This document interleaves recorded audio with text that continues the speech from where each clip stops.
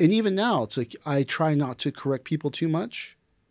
As you know, if we talk about how do you teach as a teacher, a teaching methodology, my personal philosophy is that you shouldn't impede the student very much with a lot of words. Mm-hmm.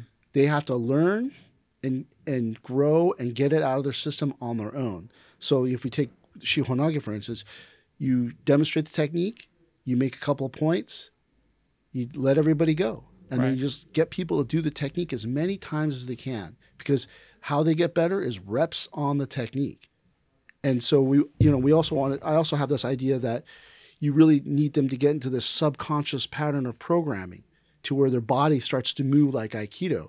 But if I constantly stop them, they're going to come out of subconscious and go back into conscious and listen to what I have to say because I'm trying to be smart, pontificate about the technique. They can't learn. You cannot learn Aikido consciously. Your body can only learn it subconsciously. And so the more you talk, the less they do, the slower they learn the technique. Yeah. I personally believe that the more you talk, the less they do, and the slower they get better.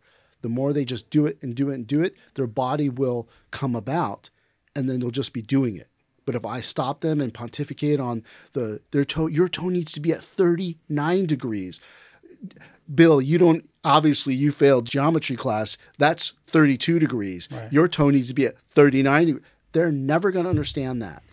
Right? So if I say to you, I'm thinking of a fruit. It's round. It can be sweet. It can be sour.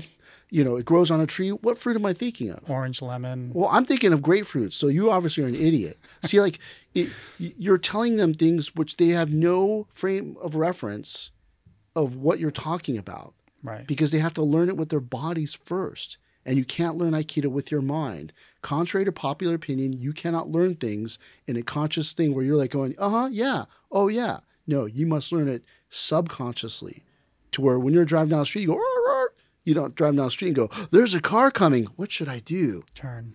No, your body has to just go, and you go, whoa, that was crazy. How did I know to do that? You learn that subconsciously. So that's the hard part about learning things and teaching things. What does it mean to be a good teacher? Right. So when you think about teaching methodologies, old school, new school, right? Like if you think about what people understand today, they Google polled their employees and they asked them to rank from 1 to 10 the characteristics of a good manager. The 10th was technical ability. Right. Technical prowess. The first was being a good coach. Yeah. So what does it mean to be a good coach, right? What does it mean to teach someone something? I want you to do the techniques as many times as you can because you have to get that technique into your body so that when a mugger jumps out of the darkness, you're not like, oh, which hand am I supposed to use? Yeah. Your body goes right into Nikkyo. It goes right into Sankyo. It goes right into this, boom, boom, boom, because it's become what they call second nature.